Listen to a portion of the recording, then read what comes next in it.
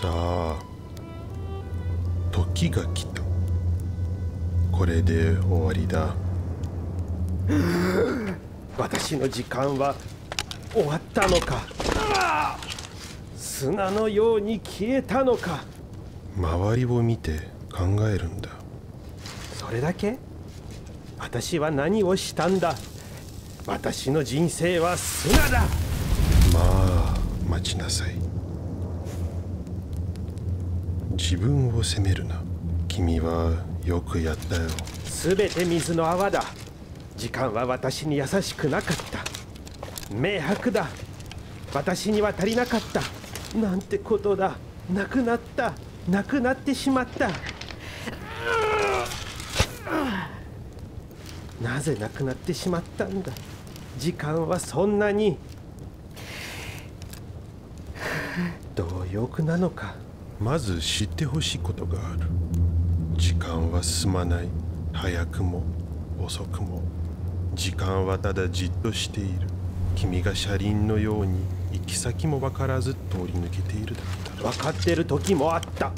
そして命を奪われた。時を巡る旅の中で君は輝きを残した。君は竜と戦い、愛のために戦った。空に手を挙げ星をつかんだ。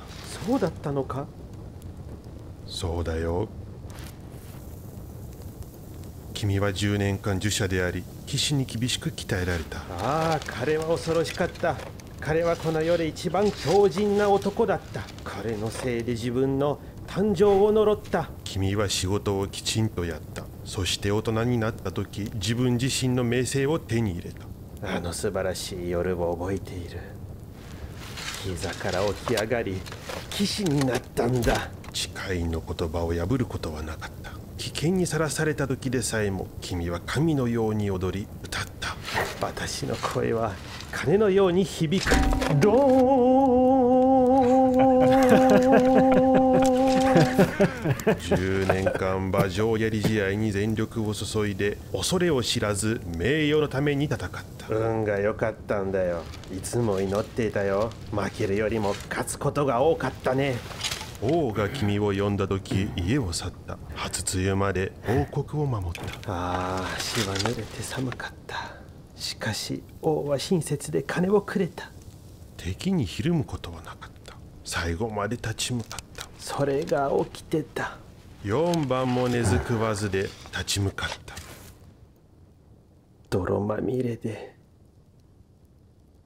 汚い羊のようだった。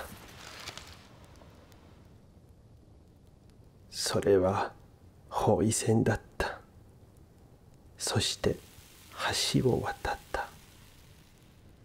君は勇敢な元寇一致の男だった。輝く剣を善に使った。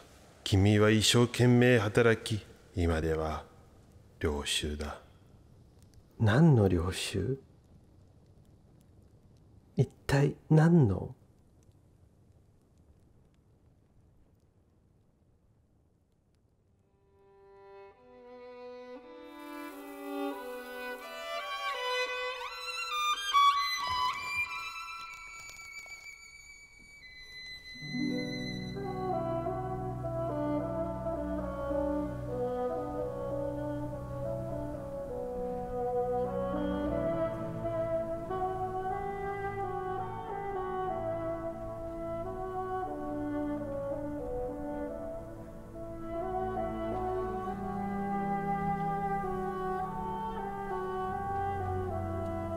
すべてだよ。